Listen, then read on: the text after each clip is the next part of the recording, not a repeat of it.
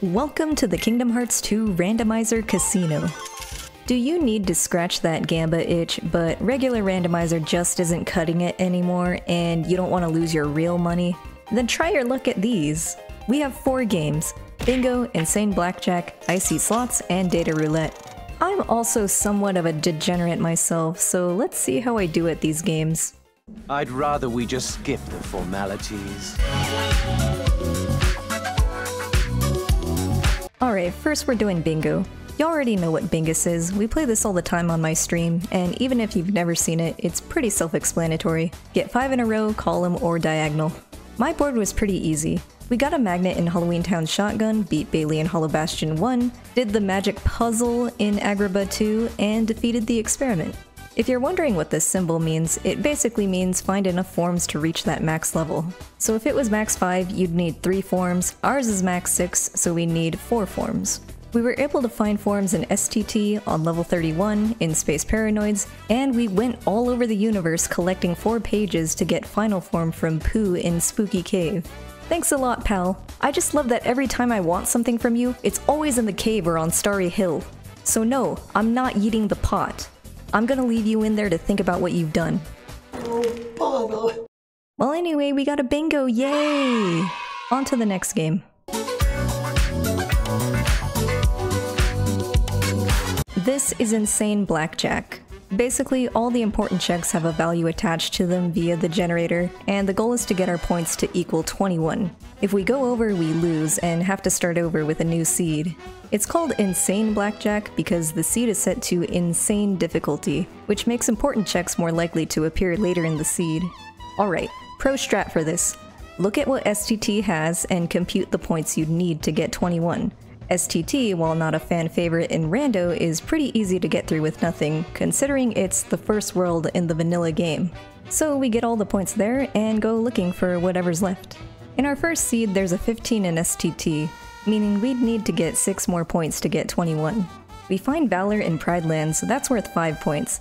And we get a report in Agrabah, so now we have 6. We're good to go. Let's complete STT and get our win.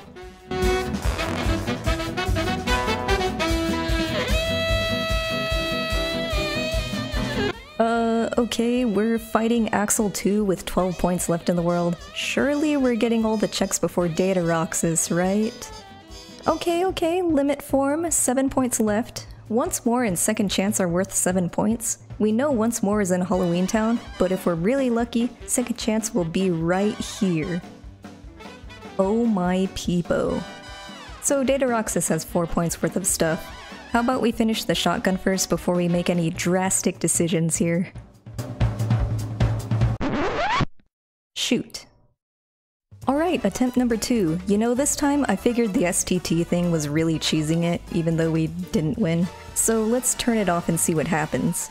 But new pro strat. Look at what DC and the World That Never Was has, and compute the points you need to get 21. DC and the World That Never Was are harder, yes, but if you find a way to complete them, you pretty much win. This time Pradlands has a bit more to offer us, and we have 9 points on the board when we leave. We get 2 reports while shotgunning to get 2 more points to put us at 11.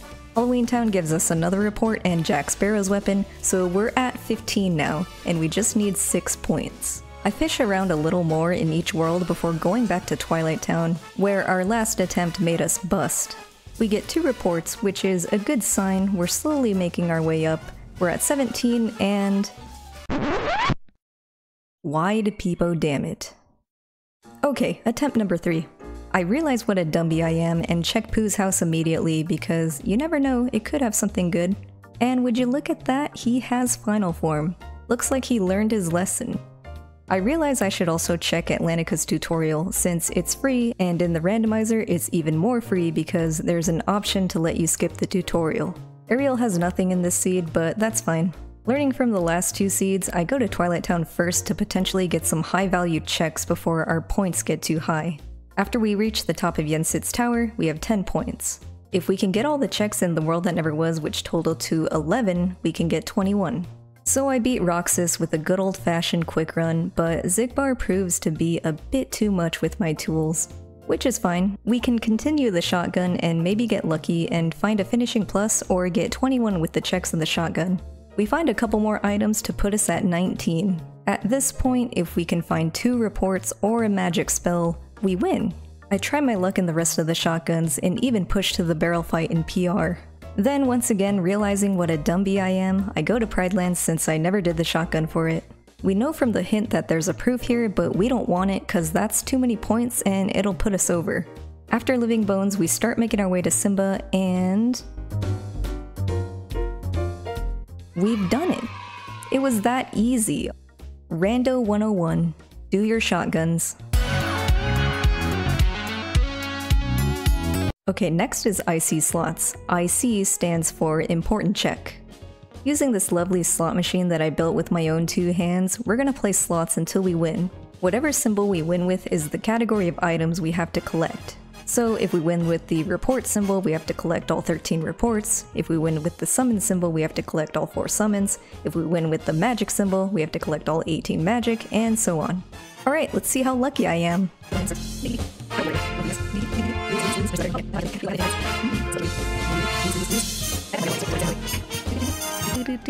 Oh! 24 spins, huh? I probably shouldn't play slots in real life anytime soon.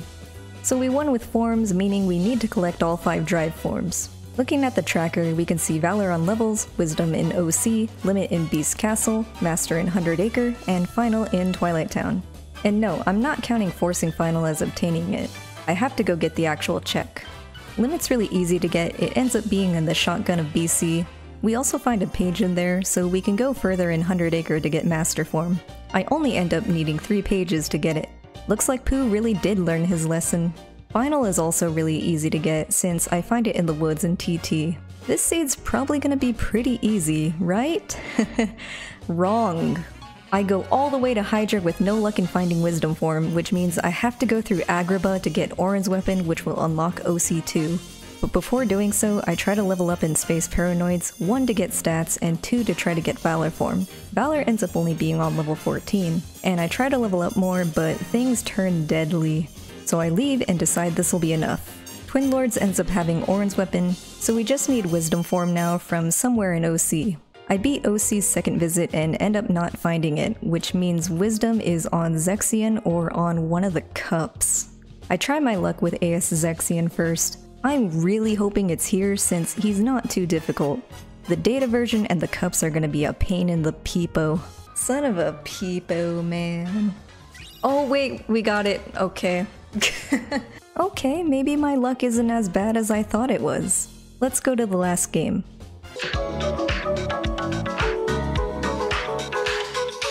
The last game is Data Roulette.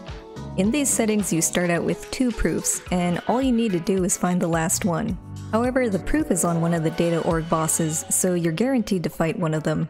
But to make things even spicier, the Datas also give the hints, meaning you have no hints for any items until you beat a Data. When you beat one, they'll reveal all of the important checks in one of the worlds. So basically, pick a Data and try your luck. Take a guess on how many Datas I had to beat to win. My first target is Marluxia, since I feel pretty comfortable fighting him. Throughout the fight, I'm basically using Duck Flare into Final Form Fire. These fights are going to take some time since our stats are below the damage floor for all the datas, which is around 60 or so. Also, my Final Form is only level 4 and we have 1 fire.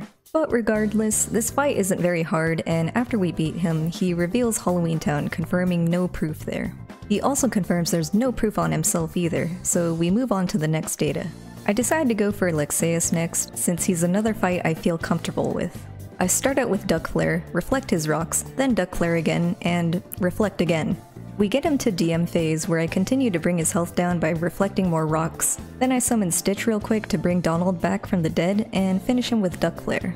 He reveals Pridelands, confirming that there's no proof, and we find that Lexaeus himself also doesn't have a proof. Next I go for Axel, a really easy data fight if you know how to loop him.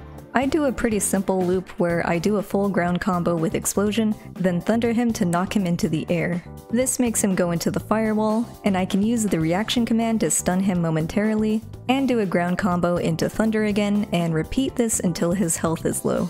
Then at the end of the fight, we need to do the full reaction command to clear the fire floor, and now we can kill him.